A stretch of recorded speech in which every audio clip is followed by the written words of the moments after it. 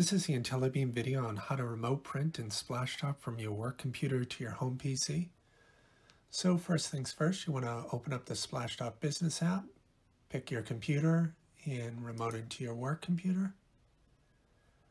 So once in there, you're going to want to go to Start, Programs, Splashtop Remote, and pick Splashtop Streamer.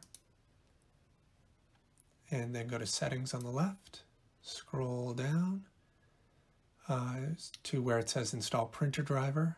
So go ahead and click on that. And once that's done, you can X out of this. And then you'll see under your printers on your work computer, you're going to have a Splashtop Remote Printer option here now.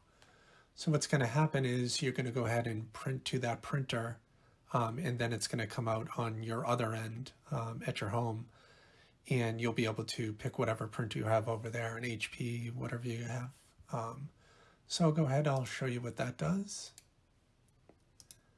So go ahead, print a test page, and it's going to pop up the test page, and then you can pick whatever print you have here, and then it's going to print out at your house instead.